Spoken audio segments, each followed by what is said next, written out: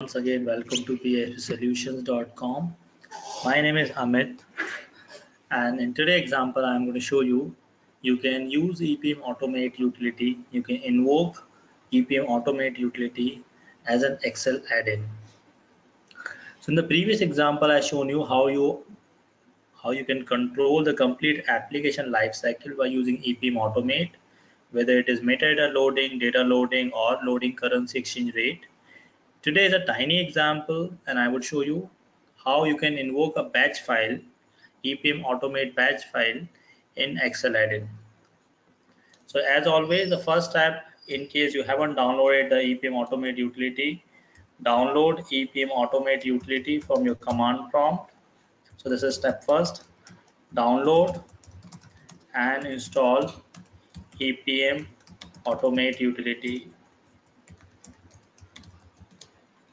This you can find when you log into your instance. In your instance, right below your username, you find there an option called downloads, and this is called EPMAutomate. You can download for Windows or Linux, both, or any one of them, depends upon what is your underlying operating system.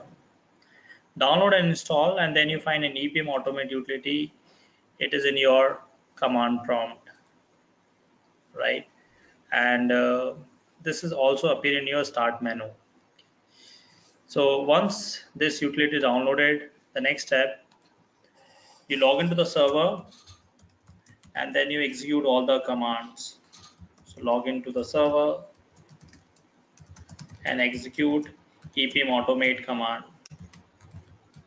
Okay, let's see how it is done. So in order to save your time, I already created a batch file over here. I'll open a notepad and show you how it works. So this batch file, the EPMAutomate login, the username is pass and an argument. So I created a variable called user. This is my user.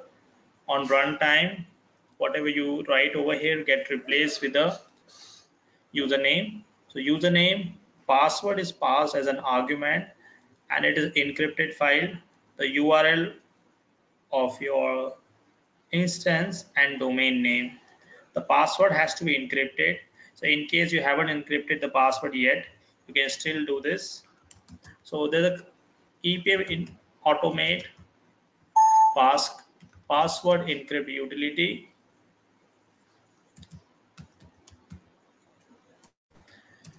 And you define your password over here. So for example, I'm typing my password over here, and you define the key. So define key, the location where you want to keep your password. So C drive, password, name of your password, my password. So your password get encrypted and stored in this location. See, sort by timestamp. This is your encrypted password. You can pass this file as an argument. So this is what exactly I did over here. EPMAutomate login username as a variable, password as an argument, and username, URL and domain. Okay, this is my password. This is my actual password. Okay, so whatever your path, you can put over path over here. Okay, then I use EPMAutomate cube refresh. It is going to refresh your cube and log out. I use a pause over here, so in case the batch file gets executed, it will take a pause. Okay, let's invoke this batch file before we associate it with Excel macro. You can double click and the file gets executed, and you can read all the instructions which are getting executed. You can open the batch file and see these instructions are getting executed. Open a notepad and you can see how this batch file is getting executed step by step. Okay, so the login successful, which is line number Okay, not this is not the one, I opened wrong one.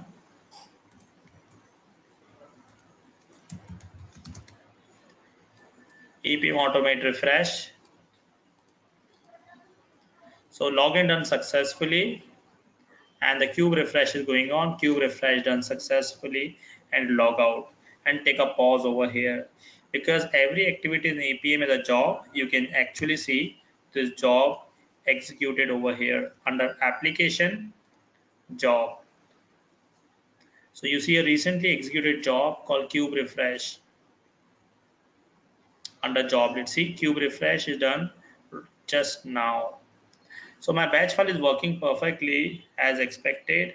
The next step, I need to invoke this batch file from my Excel add-in. Okay, so open Excel.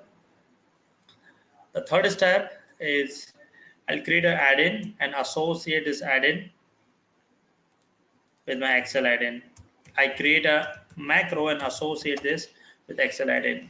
So I create macro. This macro, this is going to invoke batch file, and followed by this, I associate this macro with Excel add-in. Okay, let's do it. So I already have one macro over here. Let me disable it first. While practicing, I created one. Let me erase it, and I'm going to create a new one for you. Sometimes you don't find a developer tag or menu available over here. In that case, you can go to option and enable developer tag. Under main tab, just click on this checkbox. Your developer tag will appear. Okay, so I'm going to create a macro. Name your macro, I call is cube refresh, and write your macro. So you see a function got created, a procedure got created with cube refresh, start and end. Now you can write a procedure. What do you want? So I'm going to execute a batch file. In order to execute batch file, you need to write a shell,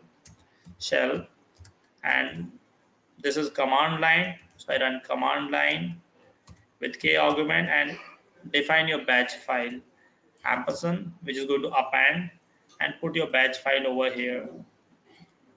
So my batch file is under Oracle auto refresh, point to a batch file, and the second argument over here will be normal. uh, Normal,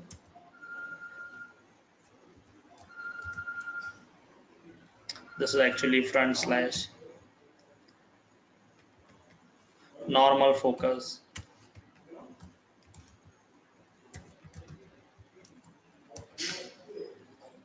Okay, this shell command output is going to be stored in your system.